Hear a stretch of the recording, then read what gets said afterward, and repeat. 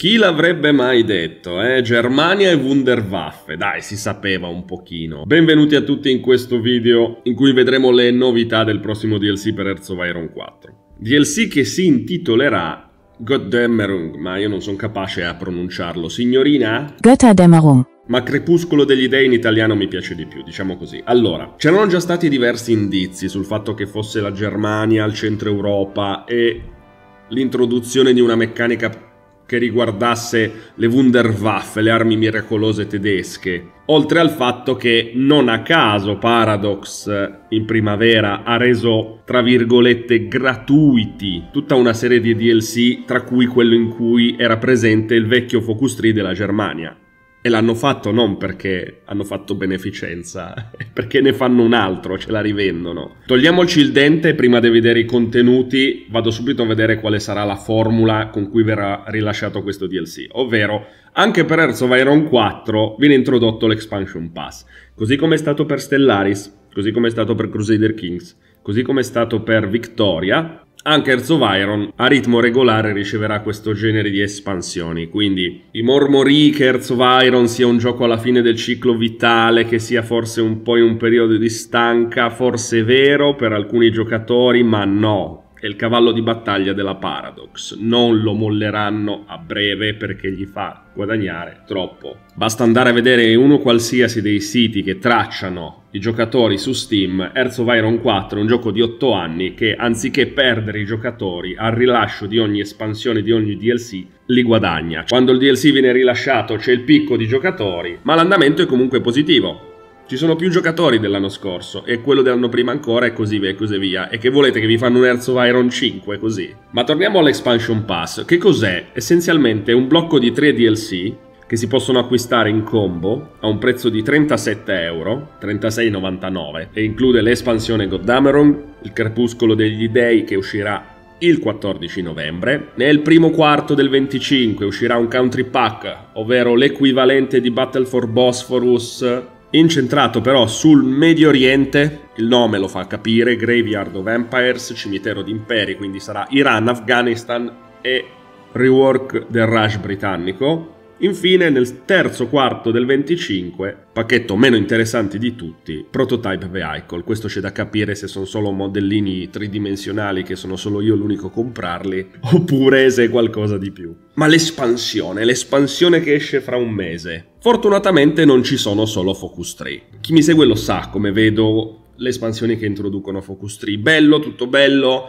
averle nel gioco base in modo che tutti possano interagire con la stessa dinamica senza doversi sbattere, però è anche vero che una mod decente fa la stessa cosa gratis. E la Road to 56, la mod diciamo più storica, più vanilla che c'è per HOI4, include già il focus tree delle nazioni che introdurrà questa espansione. Ma quali sono? La Germania, manco a dirlo, verrà reworkata, però almeno dovrebbe avere delle meccaniche esclusive tutte per lei. L'Austria, ecco qua ci sono alcuni stralci di immagini di focus tree che hanno già messo qui e là, in cui si vede che si potrà andare come al solito democratico, fascista, monarchico, si potrà fare l'impero asburgico. Ci sarà un rework dell'Ungheria. Questo è un pezzettino del tree, anche qui in realtà si intravede qualcosa che c'è già, perché continuare la reggenza, re fascista, questi pezzi qua di focus sono già esistenti nel gioco, vengono solamente rimaneggiati, con la possibilità di fare l'impero asburgico anche con l'Ungheria, però da una prospettiva diversa. Viene introdotto un focus tree per il Belgio, di questo non ho immagine da mostrarvi, e anche per il Congo. Ma a livello di meccaniche, innanzitutto gli special project, i progetti speciali, che andranno, a quanto ho capito, in parallelo alla ricerca, riguardano campi diversi, come si può vedere da questa immagine, la fisica, il campo navale, il campo aereo, il campo terrestre, in cui si dovrà attraverso dei progetti speciali andare magari a scoprire un eventuale velivolo rivoluzionario, arma rivoluzionaria, che so, l'atomica, la V1, o andare anche verso qualcosa di più cronico. E su questo il gioco negli ultimi anni ha virato tantissimo. C'è da dire che gli sviluppatori hanno detto si potranno ricercare cose historical, quindi storiche, come per esempio la V1, la V2, e anche meno storiche, ma comunque plausibili. Tradotto, le Wunderwaffe, voilà, pagina di Wikipedia, alcune che sono rimaste solamente nel campo del progetto magari si potranno fare. Non è un caso che c'è l'immaginina di questo bel carro iper super pesante, questo dovrebbe essere il ratto. O ancora, nell'immaginina stessa dell'expansion pass, qua si vede di nuovo il rat con i cannoni navali, questi velivoli qui sullo sfondo, altri non sono che i prototipi dell'Orten, vasto stadio di prototipo, c'era qualcosina che hanno recuperato poi gli alleati,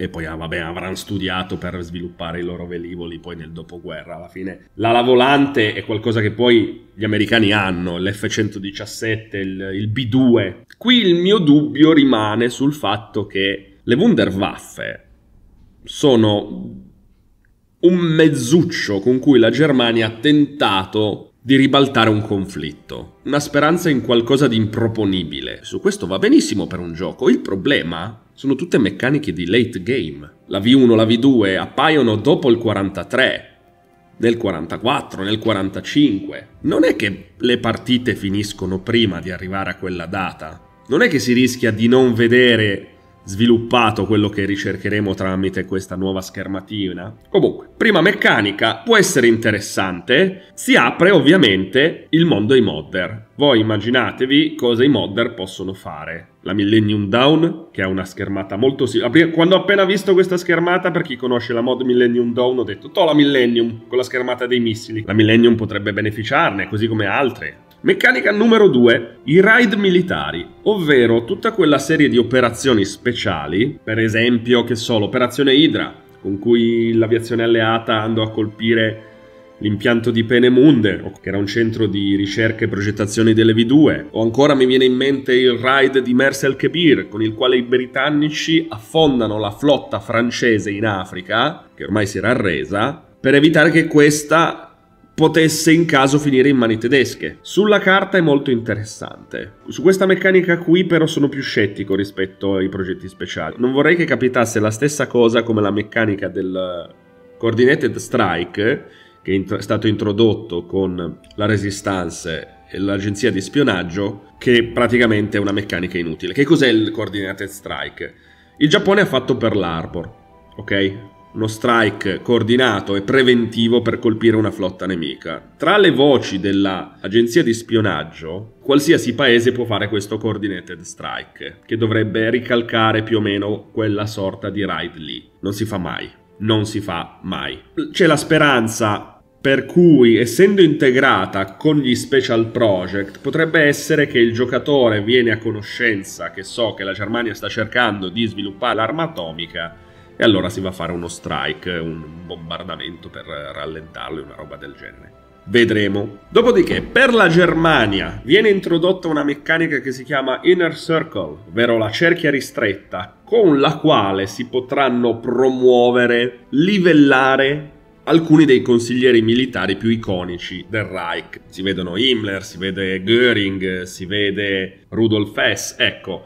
Ci sono dei focus, qua resta da vedere quanti giorni richiederanno questi focus che vanno a potenziarli, facendoli crescere anche di rango, diciamo così, fino ad arrivare al punto in cui, se si dà troppo potere però a questi advisor, potrebbe darsi che vadano poi a mettere in discussione l'autorità del Führer. Dico una nota a margine, non so se vedete da questo stralcio di focus tree che hanno messo le bandierine per identificare quali sono i focus storici.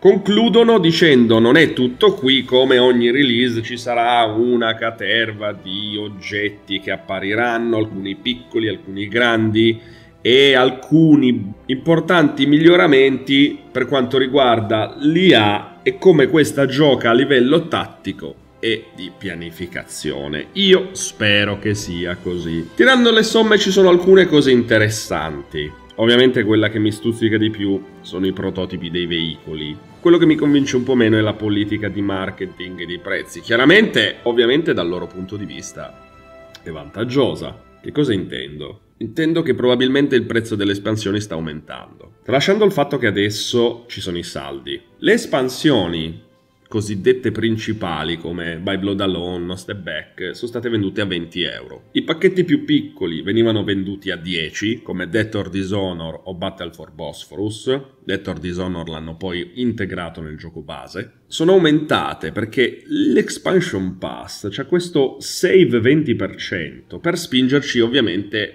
a farci credere che comprando l'Expansion Pass noi risparmiamo. Risparmiamo, ma in realtà paghiamo le cose come le pagavamo prima. Vi faccio un esempio su un altro gioco. Con Stellaris, stessa casa, stessa politica. Espansioni di Stellaris, 20 euro di prezzo, Utopia, Apocalypse e bla bla bla. Anche su Stellaris è stato introdotto l'Expansion Pass. In questo caso si chiama Season 8. Su Stellaris costa 40 euro. Anche lì, se lo compri, risparmi un tot. Il costo singolo delle varie espansioni, queste tre che sto selezionando in questo momento, sono quelle che fanno parte dell'Expansion Pass. Quindi Machine Age, Cosmic Storm, Grand Archive. 25, 13, 15. Ovviamente il costo prese singolarmente supera i 40. Sono 25 più 15 sono 40, più 13 sono 53. Loro ti dicono se compri l'Expansion Pass hai risparmiato. In realtà che avete incrementato il costo delle espansioni, perché adesso costano 25, non costano più 20. Poi fate questo bel pacchetto, ci dite che ci fate uno sconto, ci fate la grazia di farci lo sconto e noi dobbiamo pure berla. Io capisco tutto, non sono qua a fare lezioni di economia, non voglio essere l'ennesimo tizio su YouTube che si lamenta dell'incremento dei costi, lungi da me. Quello che voglio fare è rendere consapevole l'utente.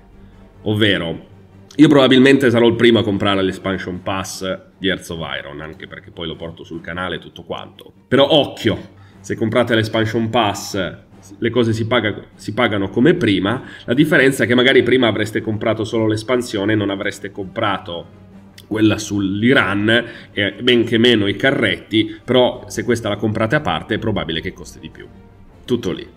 Non c'è ancora il prezzo di questa qui da sola, perché se si guarda il pacchetto non c'è ancora. C'è il prezzo solamente dell'Expansion Pass, non l'hanno ancora messo. Per il resto poi cambia poco, per carità, 20, 25, per chi lavora 5 euro, sono un paio di caffè, non è la fine del mondo. Però, bisogna farci attenzione a queste cose. L'importante è una parola sola, consapevolezza. Poi si può comprare quello che si vuole, quanto si vuole, come si vuole, ma l'importante è sapere da dove si arriva. Per ultimo vi lascio l'immagine che hanno rilasciato sui prossimi Dave Diary, che arriveranno nelle prossime settimane. Per il video di oggi ho finito, ho fatto abbastanza polemica, ho detto no, non fare polemica, l'ho fatta abbastanza, ma è giusto così. Lasciatemi scritto qua sotto la vostra impressione. E vi chiedo scusa per la voce di oggi, ma chi c'era in live martedì sa che ho preso un po' un'influenzina, sono ancora un po' preso. Ci vediamo alla prossima. Grazie ragazzi. Ciao.